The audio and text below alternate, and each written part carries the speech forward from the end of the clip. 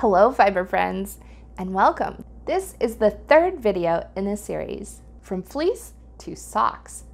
So today we're going to prep this fiber and I'll show you what that looks like.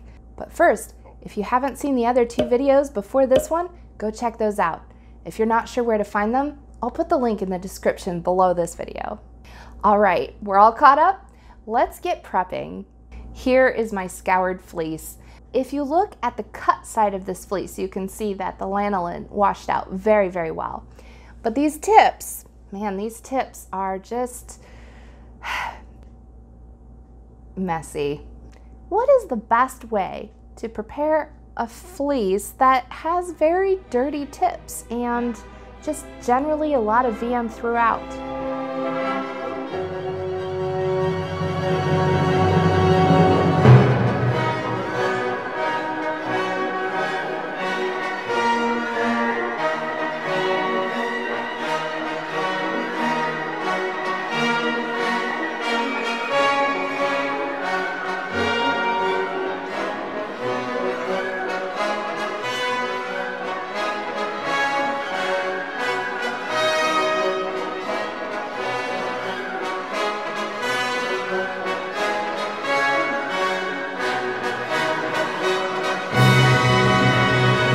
The wool combs that I'm using to prep this fleece are from Valkyrie. They are fine combs, which has to do with the distance between the teeth. There are 2 rows of teeth. That's called the pitch. These are 2 pitch combs. You have to say that very carefully or people may misunderstand you. If you are using wool combs, be very, very careful. These tips are sharp and you can literally give yourself a series of puncture wounds in your leg, in your arm, if you are not careful. Now that that's out of the way and we know that we're going to be careful, let's start combing some wool. Here's my fleece. I did do it in large sections. I did not break off locks. Depending on the fleece you're working with, you may want to take more time with the scouring. I just want to get enough out of here to make some socks. So I'm going to pull off the locks now rather than before during prep time. And I'm doing that by just sort of finding where the lock is. This is a lock right here. You can see how it comes up to a tip. And so I'm sort of just peeling them away from the fleece. If I just grab it and start randomly pulling, it tends to disturb the neighboring locks and break the whole structure apart. And that makes a bit of a mess. That's not quite what we want to work with. Once I have several locks separated, I'm going to lash them onto my comb. Many people have a device that clamps onto a table or a workbench where they clamp their comb. Brilliant. I don't have one, and so I sort of use my lap. I am very careful, but this is dangerous. If you can get your hands on one of them, I recommend it. Now, here's where some people might come after me in my comment section. That's fine. The standard way that most people are taught and told to use wool combs means that you lash the fiber onto the tines here, the teeth, with the cut end first and the tips sticking out. That's typically the way I do it unless, like this, there's a lot of vegetable matter stuck in the tips. When I have a lot of vegetable matter to deal with, I actually will put the tips on first. Why do I do this? Well, a little bit of this is personal preference, but I feel like when I do my first pass through the combs, when the tips are facing inward, it keeps all of this gunky vegetable matter on the inside of the combs, and so it comes out with the first pass. When I have the tips on the outside, it seems to put the vegetable matter all throughout the fibers, and I have to continue combing and continue combing to get that to all fall out. So when I have a very dirty fleece, I will lash on to the, whoops, it's a dog fur. So when I have a very dirty fleece, I will lash on with the tips first. I do this carefully so that I do not stab myself.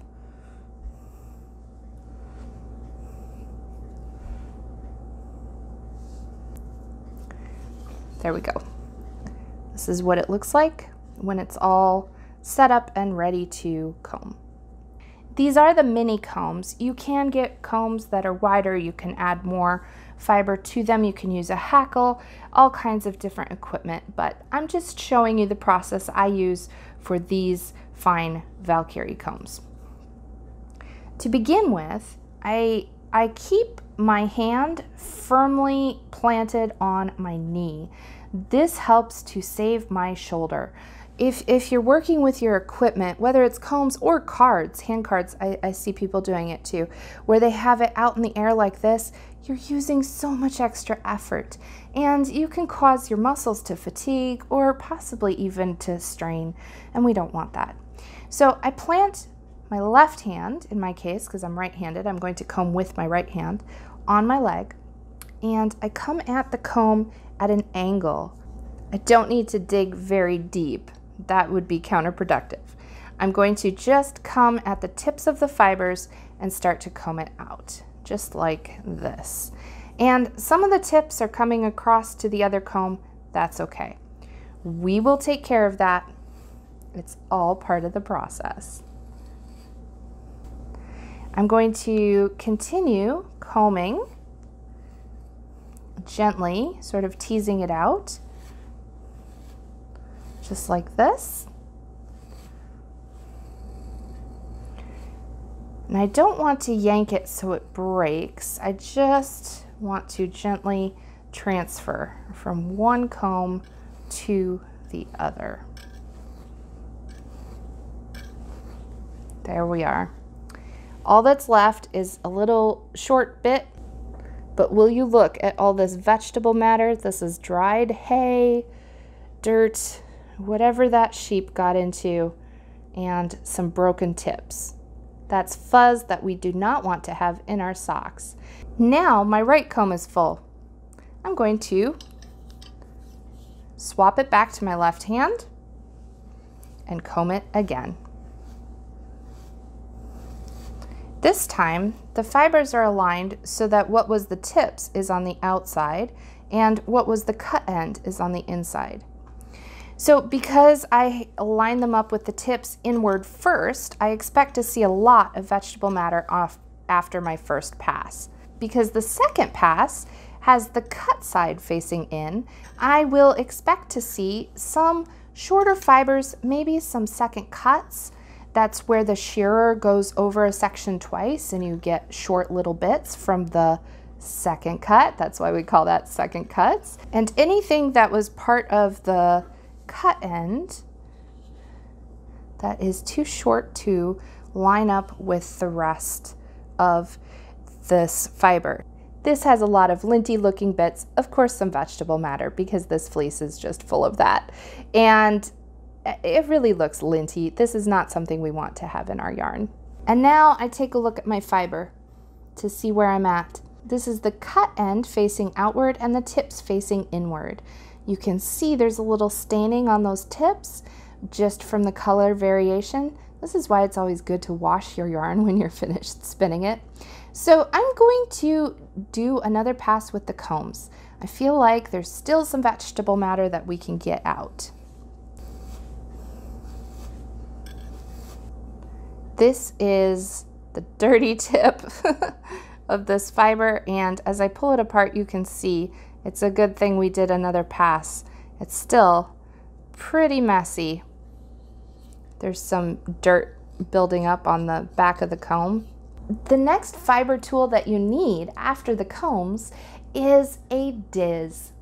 A diz can be as simple as a button, or it can be fancy and lovingly carved or created.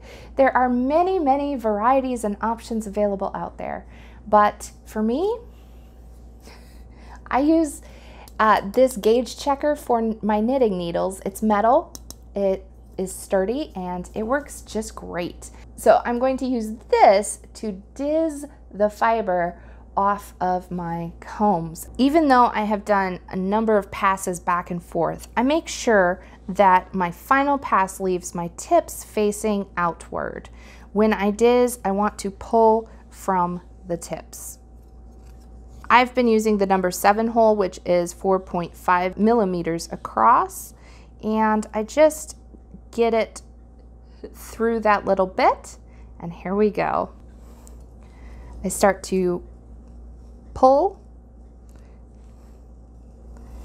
and then I slide my diz down towards the comb, and then I pull again, and then I slide my diz down towards my wool comb.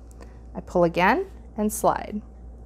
Pull again and slide. Pull and slide. And I'm holding on to my comb with my legs. Again, you can get a little clamping device to attach it to a table, but this works for me. Then I don't have to do the adductor machine at the gym. So I just keep pulling and sliding, pulling and sliding, pulling and sliding until we're done. Here is my combed fiber, and it is ready to spin. I like to make sure I know which end is which. Some people like to put a little knot on the end that you can easily undo later, and wrap it up into a lovely little nest. There it is, ready to spin. Well, you saw how much fiber it took to get this much wool ready to spin. You saw how long that took, and you have seen how big this fleece is. So the next video probably won't be ready for a little while. I will be here happily combing away and getting this fiber all ready to go. But like I said, it'll take a while. So if you have any recommendations for some good shows that I can binge watch while I'm combing my fleece, let me know what's your favorite in the comments down below. I hope you enjoyed this video. Give it a thumbs up and don't forget to subscribe so you won't miss the next videos in the series.